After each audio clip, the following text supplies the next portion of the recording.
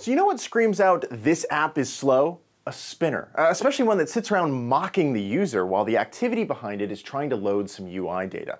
My name is Colt McAnlis, and this is one of the most annoying UI patterns on Android. And believe it or not, it's actually really easy to fix. See, it's 2015 now, and most modern applications drive the entirety of their UI based upon information they grab from some server resource, and that's pretty straightforward. Ping the server for updated data, and once you get it, update your UI to reflect the changes. Pretty simple, right? The problem here is in what the user is seeing while they're waiting for you to fetch the updated information. And sure, if the user has been using the app, then chances are the screen is already populated with data. But when you're responding to a gnarly context change or loading the app for the first time in a while, there's no data to pre-populate your views, so you have to default to a spinner on top of a blank screen.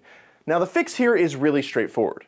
Caching. See, at some point in the past, you've actually grabbed a valid block of UI information, except on your first load, of course. But anyhow, although the data is outdated, your app can use that information in these situations where the fresh data hasn't been fetched yet. See, it works like this. Upon a successful fetch of some UI data, serialize it to a persistent storage alongside some timestamp so that you know how old the information is. When you find yourself in a cold boot situation, you can use the existing UI data to start drawing the screen while also kicking off your server commands to grab the freshest information. Sure, you'll still need to flag the user and say what new information is being fetched, but at least they're looking at a legitimate screen instead of a blank UI with some crummy spinner on it, right?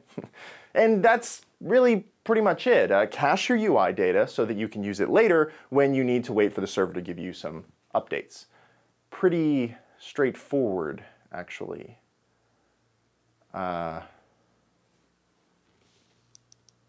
Oh, by the way, it's worth pointing out that there's a right and a wrong way to store this data to disk. Firstly, you should be using a binary serialization format since they produce smaller file sizes and have faster performance than human-readable formats like JSON or XML. Secondly, take the time to figure out the best way to cache this information persistently. Just storing it to the serialized blob is one way of doing this. However, if your UI is dependent on a lot of complicated queries across that data, unserializing that to load it may not be the best idea compared to storing it in a SQLite database, which could be a much faster solution.